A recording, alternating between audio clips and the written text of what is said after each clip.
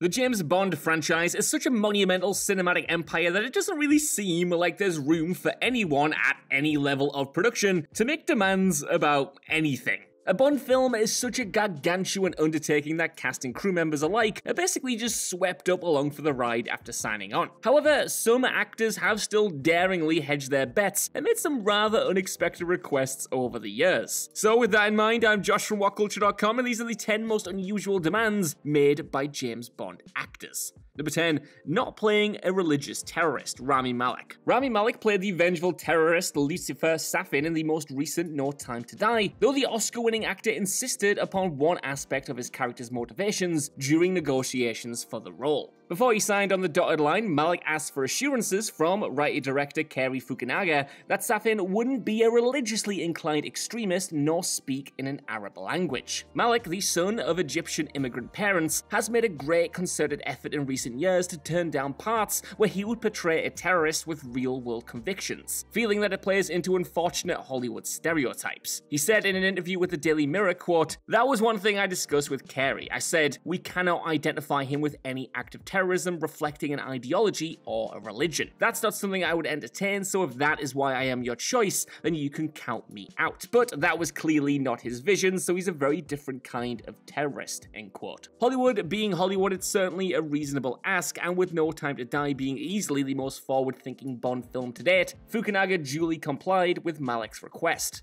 Number 9, 10% of Goldfinger's box office earnings, Gert Fruber. Gert Fruber gave an iconic, unforgettable performance in Goldfinger as the titular villain, though the producers were initially hoping that the great Orson Welles might take the part to no avail. Despite being nowhere near as high-profile an actor as Welles, Fruber decided to shoot his shot and make a frankly ridiculous ask of Bond producers. Fruber's salary negotiations went back and forth, with the actor eventually insisting that he be paid 10% of the movie's box office earnings. With Goldfinger raking in $125 million worldwide, that would have amounted to a tidy $12.5 million to take home. Given that even star Sean Connery, though, reportedly earned just $500,000 for his turn as Bond, it was naturally an absurd request and one which was flatly turned down. Fruber's ultimate salary has never been publicly disclosed, though one suspects that this was very much a case of the actor adhering to the business principle of don't ask, don't tell, or as we say it up here, shy Ben's getting out. And I mean, hell, it was worth a try despite being an astronomical long shot, right?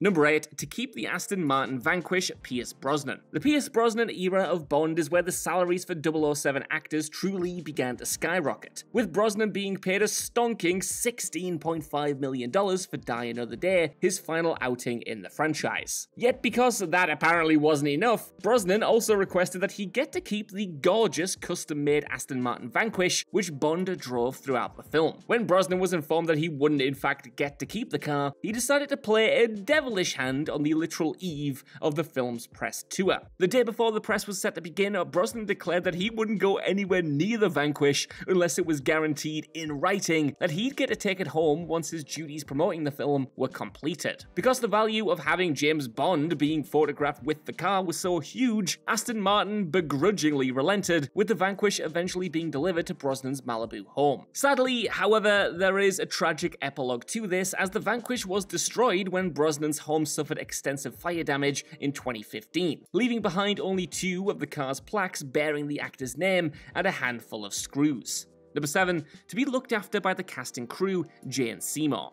Jane Seymour rose to instant international fame after playing Bond girl Solitaire in Live and Let Die. Though being just 21 years of age at the time of shooting, it's understandable that she was a little anxious about starring in such a massive production. And so Seymour, then being married to Michael Attenborough, son of legendary filmmaker actor Richard, arrived on the film's set with a note from her famous father-in-law asking the cast and crew to take special care to look after her. The note reportedly said, quote, "She may well need a shoulder to lean on." Unfortunately, most reports suggest the experience was a tough one for Seymour, as Roger Moore famously made her cry by playing a practical joke in which the cast all got up and walked away when she sat down to join them for a meal. Elsewhere, she and Moore both called dysentery and were involved in a car accident, and Seymour was left terrified when one of the snakes during the voodoo ceremony sequence accidentally got loose and almost bit her. You never know Seymour's anxiety from her final performance at least, and she has spoken more favourably of Moore in recent years.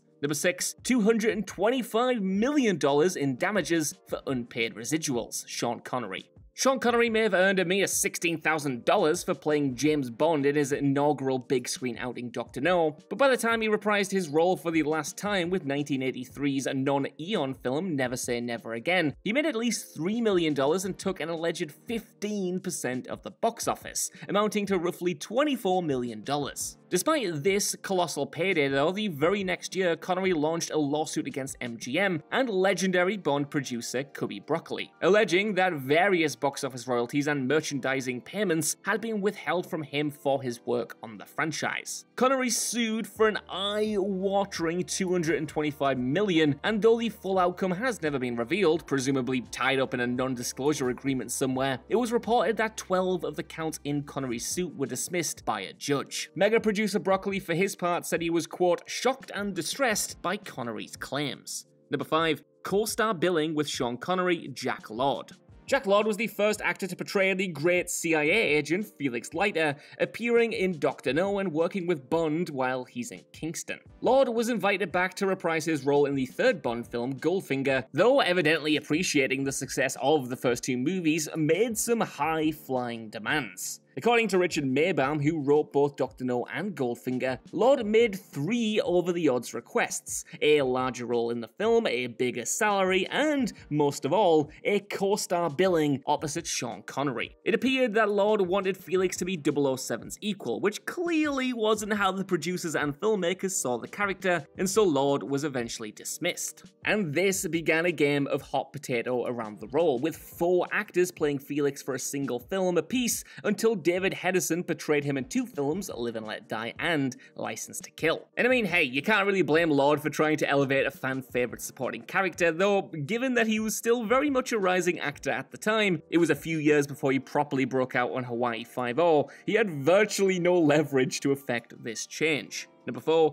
a second audition, Léa Seydoux. Léa Seydoux played Madeleine Swann in Spectre and No Time to Die, though she very nearly ended up forfeiting the role after her initial audition didn't go so well. By her own admission, the actress performed the first audition after drinking a beer to calm her nerves, which resulted in it turning out a little sloppy and a little tipsy. And while having no bargaining power to do so, especially as a relatively unknown actress in Hollywood at the time, Seydoux nevertheless asked if she could audition again and effectively get a do-over. The producers thankfully complied, and Seydoux returned for a far more successful second audition in front of director Sam Mendes, which evidently won her the gig. In her own words, she said, quote, "The problem is that I had a beer before the audition, which was a very bad idea. So I was a bit tipsy. I did the audition and it was terrible. I was terrible. So I asked if I could do it again, and then I met Sam, and that's how it happened," end quote. Given the high pressure, takes no prisoners nature of the auditions process for huge movies, this was clearly a bold ask, but thankfully it paid off exceptionally well for everyone involved.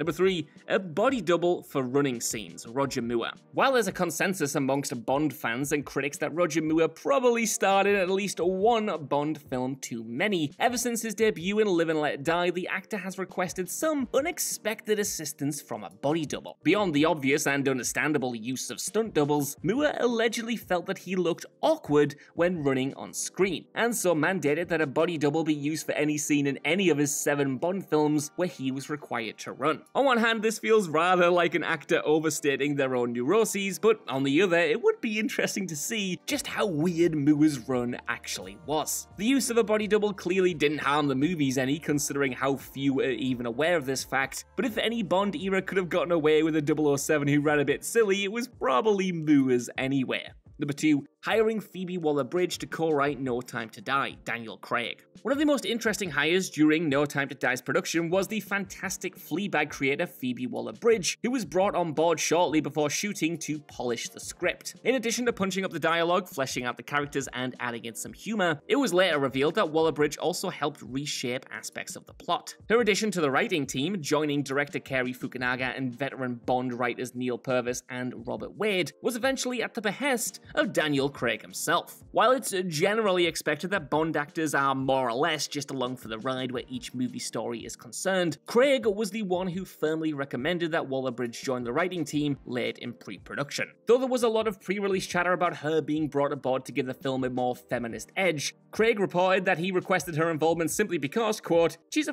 great writer."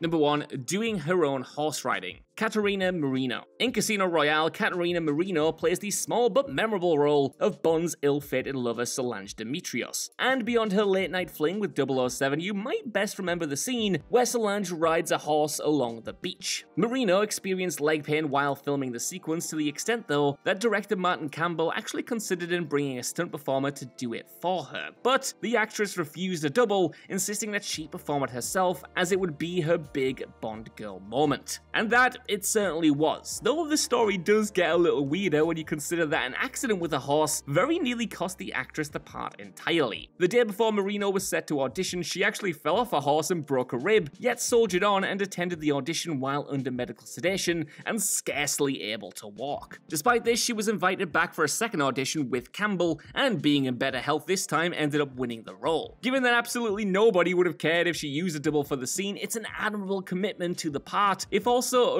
unnecessarily risky given her prior accident. Still, she knew this was going to be a big moment and she didn't want anyone else getting the limelight, and I can respect that big time. So that's our list. I want to know what you guys think down in the comments below. Did you know about any of these Bond requests, and are there any interesting ones I missed off here? While you're down there as well, could you please give us a like, share, subscribe, and head over to whatculture.com for more lists and news like this every single day. Even if you don't though, I've been Josh, thanks so much for watching, and I'll see you soon.